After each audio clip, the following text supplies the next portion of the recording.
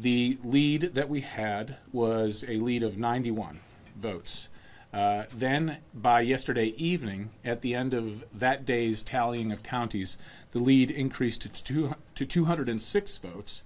And now, at the end of today, our lead in the primary election for governor is up to 345 votes. This is going to come back. Sorry, folks. This election is probably the closest in America, but the numbers are just not there unless we would go to extraordinary measures.